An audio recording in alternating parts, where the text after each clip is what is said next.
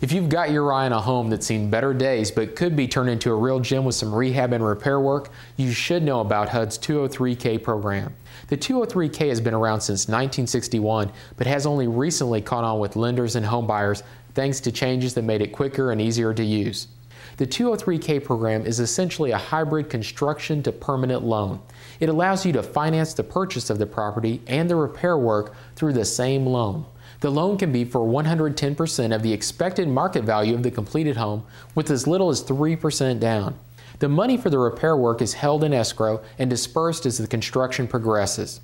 You qualify for the 203K loan as you would any other FHA-insured home loan. The difference is you also work with a HUD-trained rehabilitation consultant who will look at the property to determine the work that needs to be done, how long it will take, and how much it will increase the value of the home.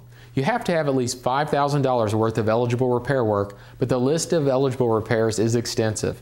Under the 203K program, you could make structural alterations, repair termite damage, remodel bathrooms and kitchens, and add new siding, flooring, and roofing, just to name a few eligible repairs. You could even buy a home and move it to another piece of land, then renovate it.